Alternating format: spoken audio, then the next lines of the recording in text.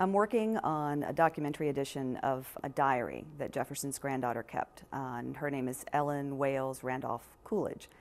And in the process of researching the diary, which was of a trip she made to London in 1838 and 39, I was doing a little work on the history of her husband, Joseph Coolidge. And the Coolidge family has been amazing donors and resources for Monticello, but as I asked the question, do you have any of the Coolidge volumes in your collection, they would say no. No one seemed to know where exactly the library had gone. And as I'm researching his career at Harvard, up pops a reference to a gift of his library to Washington University in St. Louis, and it was in a Harvard alumni magazine of 1880. When Anne discovered this reference to Joseph Coolidge's library coming to Washington University, she shared that with me, and instantly we knew that there was a great possibility that Jefferson's original books would be in this collection as well. Within special collections, we've acquired our materials many different ways. Some were individual purchase, many were gifts. Over the 150 plus years that Washington University has been a university. So in 1829 there was a sale of Jefferson's retirement library, and we know that there were letters. There's a letter from Joseph Coolidge, his grandson-in-law, asking for particular volumes from that sale that both he and Ellen wanted. And it's important to think too that this is Ellen's library as well as Joseph's, because there are volumes that were associated with her youth and upbringing at Monticello. So from that letter, Jefferson's other grandson-in-law made a list of volumes he was looking to purchase for Coolidge.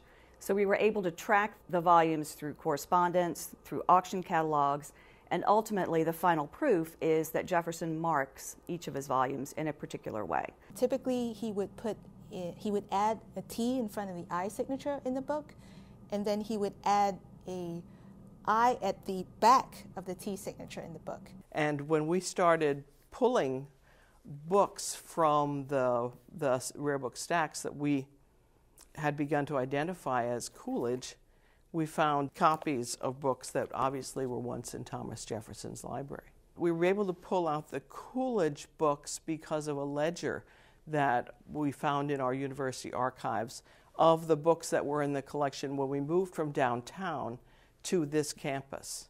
And they were indicated with a tiny little C. For me, it's a great window into a collection that I had sort of imagined existed based on Ellen Coolidge's writing, but it goes even further than that because it takes us to Jefferson's bookshelves when he's designing the University of Virginia. And there are volumes in this collection that scholars have always wondered where they were. We know Jefferson referenced particular architecture volumes as he's designing the university and as he's discussing its construction with the workmen. And these volumes are at Washington University. These books have been lost to scholars for over 130 years, essentially. And so together with Jefferson's letters, his notebooks, all that we know about him, this would add an added dimension to just a greater understanding of Jefferson and to understand his life at Monticello. There were two particular ones that are really interesting to us. One is Aristotle's Politica. In fact, it's the volume right at the bottom here. It was one of the volumes that we know Jefferson had or with him or read before his death on July 4th, 1826.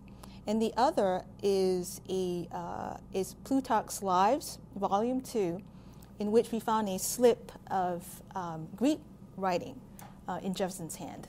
There's one other set of volumes that actually pertain to architecture that have a great sentimental story as well as an importance to architecture, and that's a set of 3 volumes by Malizia on civil architecture. And they were a gift to Jefferson from Joseph Coolidge the first time he met Jefferson. Before he'd ever met his future wife, he came to Monticello in May 1824 and presented Jefferson with these 3 volumes. And Jefferson, in his response, thanking him for the volumes, says he plans to use them as part of the lectures at the university on architecture. And that's here with the inscription from Joseph Coolidge to Jefferson.